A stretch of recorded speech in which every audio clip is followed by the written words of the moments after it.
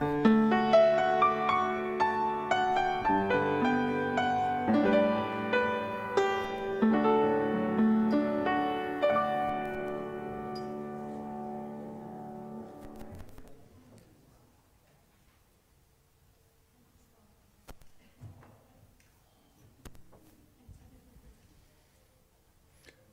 good morning. And it's my delight to introduce to you our worship leader and preacher, my daughter, Kathy Haug. Good morning. Just two things that I want to say before I sit back down, which is one of my special gifts for Father's Day, of course. When Kathy was born, her mom and I had discussed names, but we hadn't quite settled on one. Well, the nurse came out, and my wife was pretty much out of it because of the pain blocks. So I got to pick which name. And I thought it's only appropriate that I choose names so that Kathy and I would have the same initials. Now, that probably destined her to go into the ministry because she is a regional director of InterVarsity Christian Fellowship, a ministry to college students. But within the first week of her life, she developed that nasty irritation called thrush. And we all know, as parents, if you ever had to deal with it, how that can spread. So we put on little white booties over her hands so that she wouldn't get it on her hands. And after a rather sleepless night, I picked her up, went to the rocking chair in the living room, put her on my chest, and we rocked back and forth. And there is a picture. I had over a full day's growth beard, and I looked at that picture. Here I am with my head back, sleeping, whiskers and all, and she's on my chest with this booty that looks kind of like the white tape that a boxer puts on before dunning the gloves. Already, she knocked me out. So, I'm glad I had the honor of choosing the name, and I certainly did like being knocked out. So that's terrific. So without further ado, our worship leader will take over.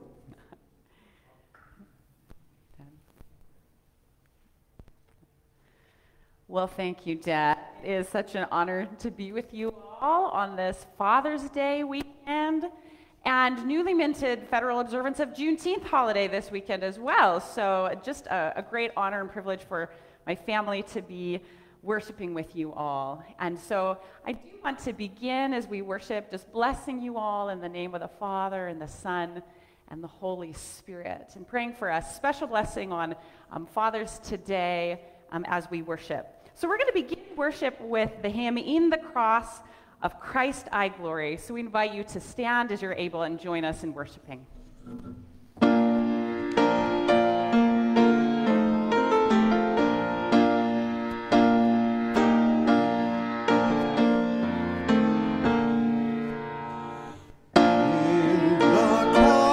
Of Christ thy glory, towering o'er the weeks of time, all the light of sacred story gathers round its head sublime.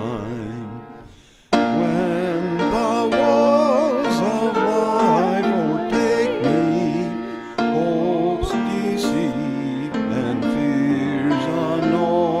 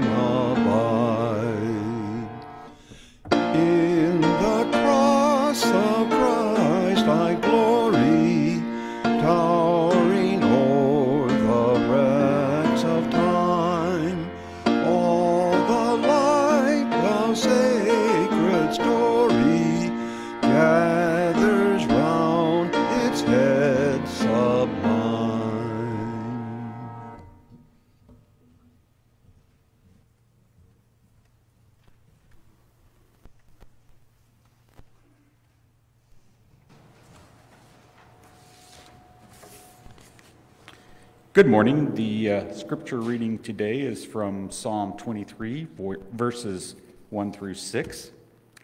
The Lord is my shepherd, I shall not want. He makes me lie down in green pastures. He leads me beside still waters. He restores my soul. He leads me in right paths for his name's sake. Even though I walk through the darkest valley, I fear no evil, for you are with me, your rod and your staff. They comfort me. You prepare a table before me in the presence of my enemies. You anoint my head with oil. My cup overflows. Surely goodness and mercy shall follow me all the days of my life, and I shall dwell in the house of the Lord my whole life long. This is the word of God for the people of God. Thanks be to God.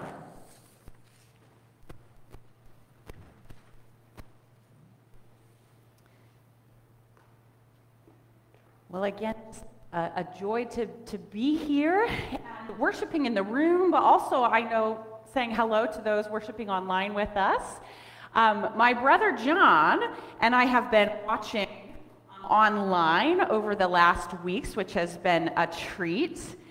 And so we've been with you in this series on the Psalms over the last couple of weeks. And so just as a quick reminder of where we've been before we dig Psalm 23, a familiar text. But so you've looked at Psalms 50 and Psalms 32. And in Psalm 50, right, that is a people who are a thankful people, that we give thanks with our hearts, our hands, and our voices. If you were here a couple of weeks ago, remember, Dad had you start with a rather elaborate round. Like, I was a voice major in college, and I was struggling a little bit, so special props and shout out for those of you who made that work. I was quite impressed. And, Psalm 32 last week, in that image, right, of God is our hiding place. Right? I just love that image, that God is that shelter, that refuge, that safe hiding place for us. And, I thought it appropriate. It is, Father's Day weekend, and God as our Father is described using metaphors and illustrations to help us understand who God is. And, of course, one of the ones we see throughout the Scriptures is most poignantly captured in this Psalm 23, right? That God our Father is our shepherd. Now, Dad assured me that Psalm 23 can't be overdone, and so I went with it. Many of you might know it by heart. As a pastor's kid, I heard it a lot, maybe at funerals, right? My dad tells me maybe one of the first sermons he preached was on this text, so it just seemed fitting today. Really just in a year like the one we've had, a year to 18 months, this is the kind of reminder, right? God who guides and guards us through all the days of our life, that I just think it's so foundational to come back to, and I hope there's a blessing in it for you this morning. So before I jump in too far, though, I did want to say Father's Day is upon us, right? And I've got a couple, let's see if I can get this going here. Oh, there we go. I've got a few pictures. Since I'm up front, I got to pick the pictures, right? So I don't know if you can see, but there's really flattering ones of my dad there where I'm in the upper right-hand corner. We've gone fishing. I was quite good at it that day, at least. And in the lower right hand, that's John and my sisters Kimber and Rachel. Dad's being a good sport at some kind of amusement park, I think. And we got a confirmation pic with my brother Philip. So a lot going on. And just wanted to say and acknowledge, too, though, in this weekend that Father's Day, whether you're a father by birth or through adoption or a spiritual parent, I know today and this weekend can also have bittersweet undertones, right, as we remember dads we've lost, maybe even fresh losses, right? Or as fathers and parents, we also look to the struggles of our children. So I just want to acknowledge there's a bittersweetness in this day, but do want to bless all of the dads and parents out there. So as we look at this Psalm 23 text, we jump right into the image of God as the shepherd, right? And it says, the Lord is my shepherd, I lack nothing, I shall not want. And it goes on, we get to the green pastures and the still waters. I want you to think even just about that first statement. Do you hear the tension in that? The Lord is my shepherd. I lack nothing. Really? Like, is that our experience? Is that our human experience? You know, and I was grappling with that text a little bit. I was like, what is the psalmist doing there? You know, is it like if you're a Star Wars fan, is it like a Jedi mind trick, like, I'm your shepherd, you shall not want? You know, is that what's going on? You know, I don't think so, but the psalmist does seem to be digging deep. It's a statement of faith and trust, right? The Lord is my shepherd, and if I believe that, then the truest thing I can say is that actually my deepest needs are met, right? And this good shepherd will guide and guard me through all the days of my life. And the good shepherd, it says, goes on, leads me beside quiet waters, makes me lie down in green pastures. I love those active words. He makes me lie down, leads me. And I like that because I think sometimes we don't even know what we need, if I'm honest, right? If for, parents, you remember maybe some times if you've worked with kids where they're like, I'm tired, I don't need a nap, as they're, falling over and losing control, right? And, sometimes you just know, oh no, it is time to lay down, child, right? And even as adults, whether 8 or 80 years, we still need the Lord to make us lie down sometimes, right? We still need the Lord to say, come to the quiet waters, to lead us there. And especially in this pandemic, I think sometimes we haven't even been aware of the levels of exhaustion or sorrow we're carrying. And we've needed a shepherd. I had the privilege of being with students this year. I have a couple pictures here. In May, we had our first kind of attempt at a hybrid gathering as more students and faculty were vaccinated. And we actually studied Psalm 23 together online, and then just had an afternoon where we went out to parks and lakes around the 4 states that I serve. And over 100 international students gathered across these 4 states. And literally, they went to green pastures and quiet waters, right? And it was so life-giving. I think students said, I didn't even know how much I missed this, right? Being even out together in these beautiful spaces, the Lord refreshed our soul. He got on paths for his name's sake. Even though I walk through the darkest valley, I will fear no evil. You are with me. God and your staff, they comfort me. Now this is an interesting part of the psalm, this idea of God to right paths. Now that's right before the dark valleys, right? The valley of the shadow of death. And often we think of these separate, but I wonder, sometimes the paths of our life, they take us through changing places, right? But what's different here is that even that's a path we'd rather avoid, and we wish the shepherd would kind of take us around it. What happens in this text is we're reminded that even when shepherd allows us to go right through it, the difference is he's with us, right? Good shepherd's presence is right there with us in the darkest times. And that alone can sustain us, right?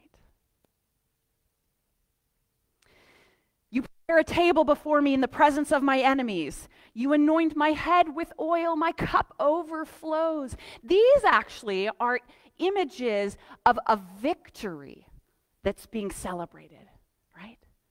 So even we've come through the dark valleys, the shadowy places with the presence of our good shepherd.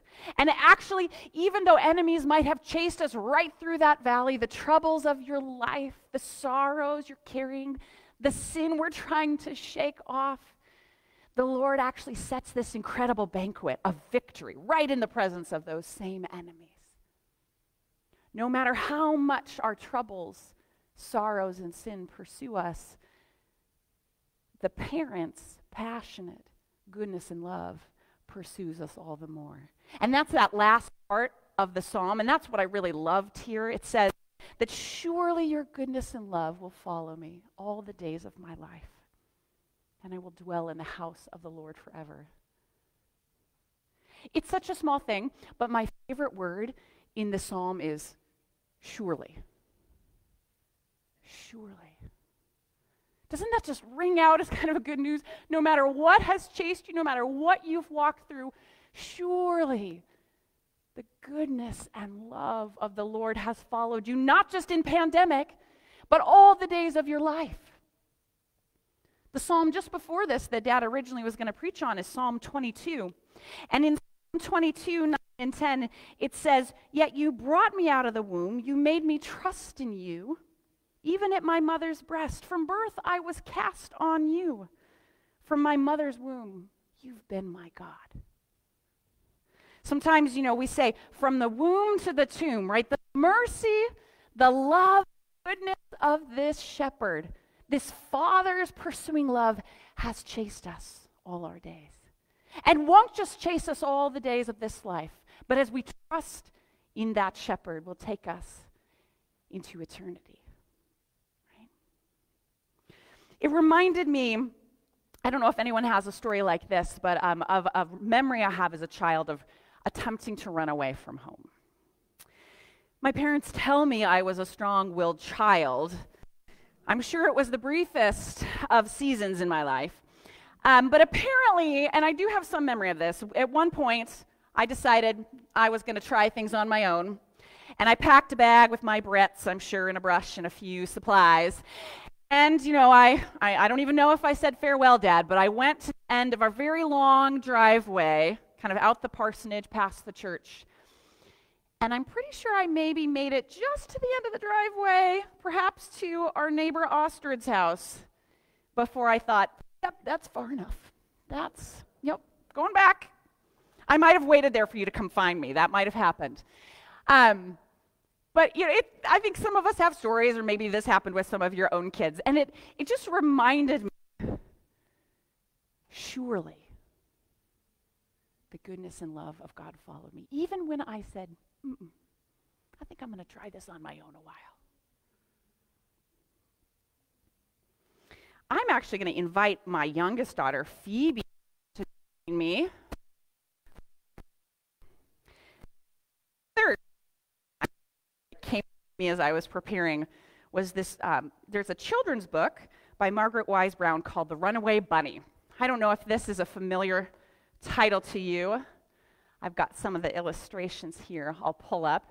Maybe better known for her book Goodnight Moon, but this is a great little allegorical gem that I just wanted to read a little bit of with Phoebe's help today. So Phoebe, how old are you? 8 years old. That's right. Let me make sure I got this on. Yeah, I did. You just hold it right like that. And we're going to read a little of this book, aren't we? Yeah. And you're going to be the bunny, right? The runaway bunny, and I'm going to be the mama. How does that sound? Good. Okay. So the story starts like this. It says, once there was a little bunny who wanted to run away. So he said to his mother, I'm running away. Well, if you run away, I will run after you, for you are my little bunny. If you run after me, I will become a fish in a trout stream, and I will swim away from you. Oh. Well, if you become a fish in a trout stream, said his mother, I will become a fisherman, and I will fish for you. There's the mama, see the picture, fishing? There we go. And then actually the mama does some other things, right? The little bunny wants to run away to a mountain, and the mama becomes a mountain climber. The bunny wants to become a crocus, right? In a hidden garden, and the mama becomes a gardener. And then we read, if you are a gardener and find me, I will be a bird and fly away from you.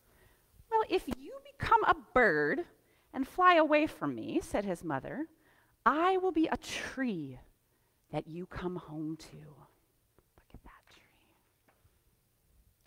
If you become a tree, I will become a little sailboat, and I will sail away from you. If you become a sailboat and sail away from me, said his mother, I will become the wind, and I will blow you where I want you to go. There's the little sailboat. Look at those ears as a giant sailboat. And then they go one final place, to the circus, don't they, Miss Phoebe? Yeah. And the bunny becomes a trapeze artist, and the mother walks the tightrope to find her bunny. And we end this way. If you become a tightrope walker and walk across the air, I will become a little boy and run into a house. If you become a little boy and run into a house, I will become your mother and catch you in my arms, and I will hug you. Shucks, I might as well stay here where I am and be your little bunny. And so he did. Have a carrot, said the mother bunny. Well done, Phoebe. Thank you so much.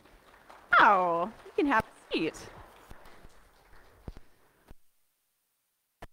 Little bunny said, "Aw, shucks." Just and her little bunny. The invitation for us out of the psalm is to consider, are we running away from our parents' passionate pursuit, that father shepherd's love? Or are we turning to receive the embrace, right? To receive that goodness in love, that it might sustain us all the days of our life? So I'd love to close us with a prayer to that end before we worship again in song. Would you pray with me? Heavenly Father, you are the good shepherd. Thank you that your love follows us. It leads us to quiet waters and green pastures. It walks with us through the darkest valleys. It sets a table before us, even the presence of our enemies. And surely, surely that love follows us all the days of our lives. Would we courageously and in humility turn afresh today and in these days to receive that goodness and love, that it would be a worship and honor to you, and it would gladden our hearts as your children. We pray this in your name. Amen. Well, let's continue to worship together, and as you're able, we invite you to join us in singing the hymn, Faith of Our Fathers.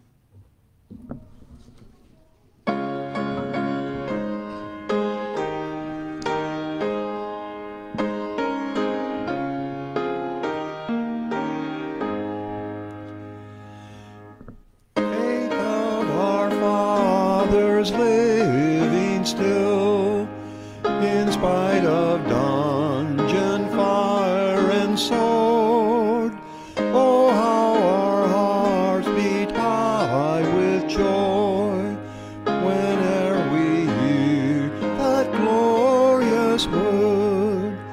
Faith of our fathers, holy faith, we will be true to thee till death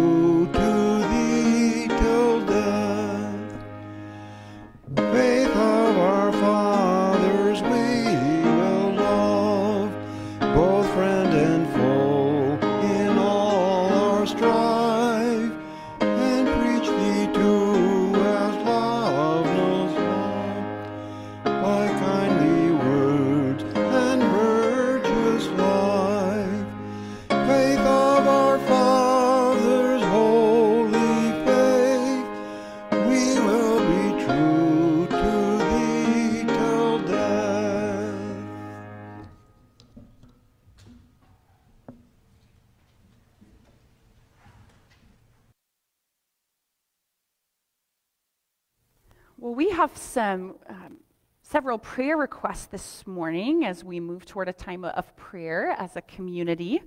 And so I'll share a couple of these that are coming in before we move to pray and lift those petitions to the Lord. So several members of your Glendale family that you're still unable to join here that we're going to be praying for. The Dwayne Meyer, June Haas, Elaine, and June Huss. And then we're also going to be praying for the safe delivery of a healthy baby for Ashley, Sam and Ashley Haig await the birth of their child this week. So those are some of the ones coming in from the church. And then many of you have shared requests that we want to lift up, not just to pray today, but throughout the coming week. So a few for some healing requests. So from Sally Rutherford for pneumonia, there's a request. Penny, we just learned, yes, that Penny's sister Pat is waiting has surgery in the next couple of weeks for cancer, and they're pursuing a course of treatment. We'll pray for that. Healing for Dylan's dad, Justin, who had shoulder and arm surgery just yesterday, very recently. So praying for healing there.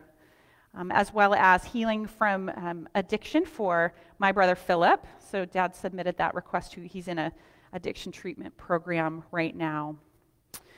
Also, there's a request for healing. This is from Rick and Kay Dunning.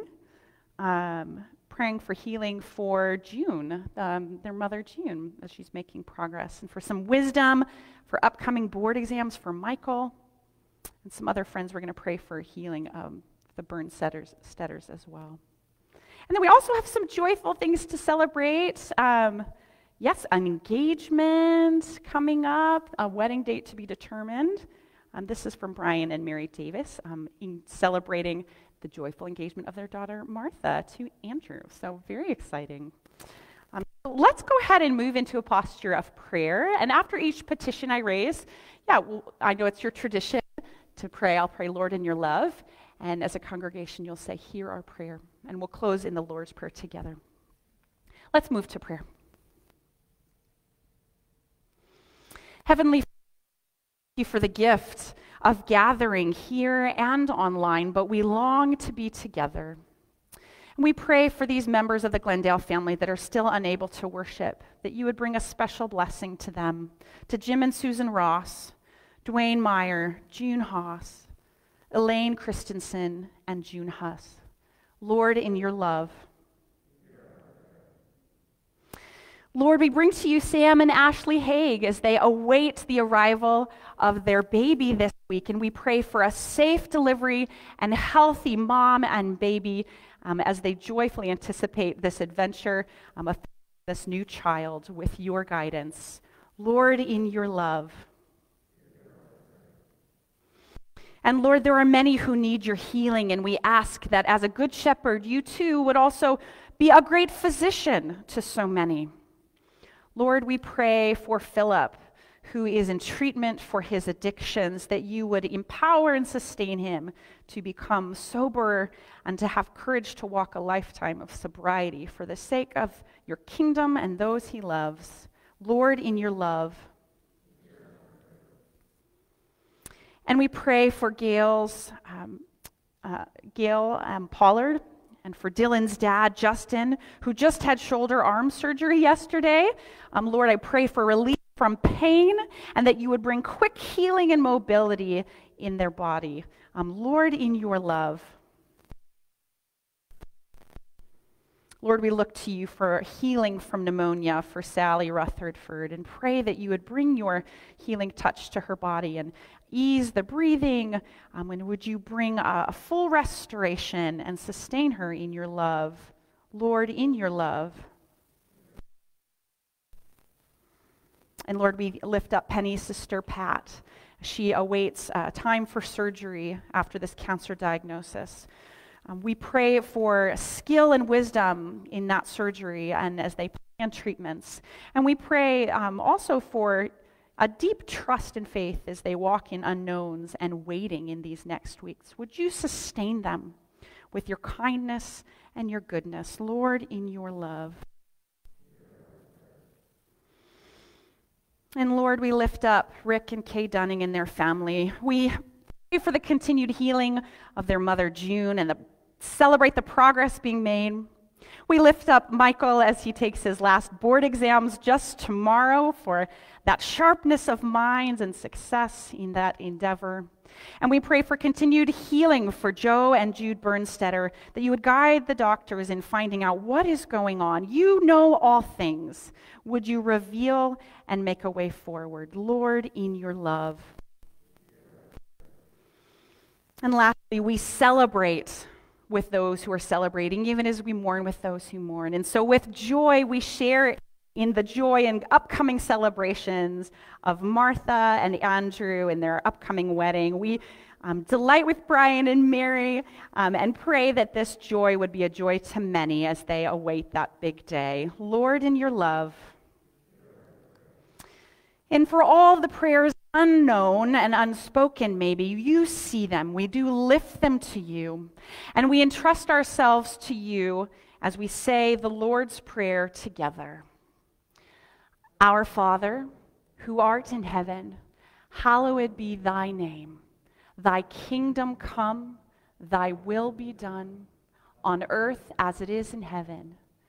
Give us this day our daily bread, and forgive us our trespasses, as we forgive those who trespass against us. Lead us not into temptation, but deliver us from evil. For thine is the kingdom, and the power, and the glory forever. Amen. So I want to pray a benediction for you this morning out of the Psalm 23. And if you're comfortable in receiving a benediction, sometimes with our students I'll say, would you just hold your hands out like this in front of you as I pray a blessing that you could kind of in your heart receive it today from God. The brothers and sisters, family of God, I bless you to know the good and pursuing love of our Heavenly Father, the one who longs to shepherd and guide you through the darkest valleys to green pastures and still waters, that you would know that love today and always as you turn to your shepherd. May it be so now and all the days of our life. In the name of the Father, and the Son, and the Holy Spirit. Amen. And now we'll have a few announcements. Our service wraps up. Someone here to do announcements this morning? Perhaps not today. See what we have going on.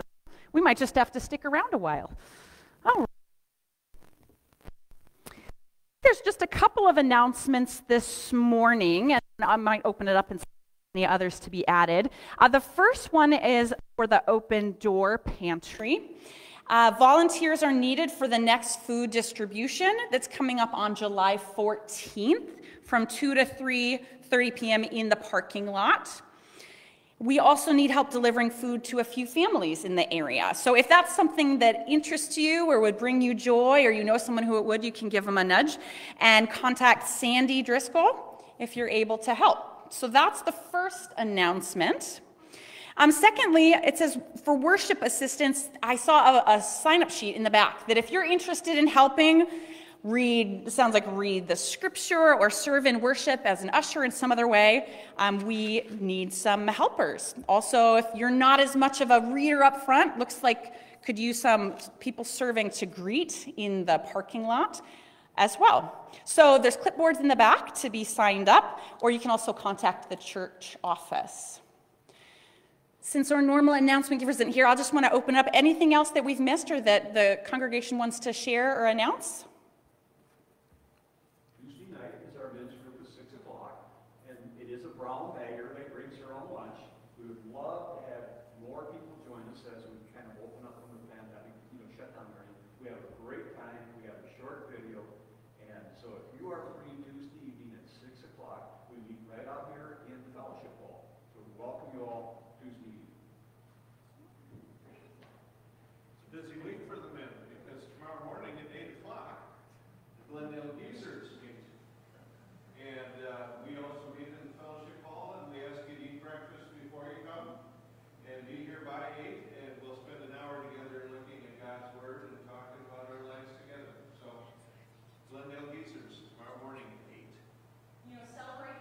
then hop on in. Jump in. Get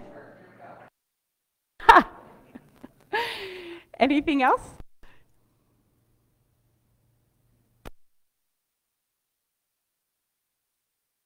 Peace and shepherding love today. We pray for rain, maybe just after we get to our cars and in our homes, but that it would soak the earth, right? I'll use that rain. So go in God's peace and have a blessed week. Thank you for worshiping.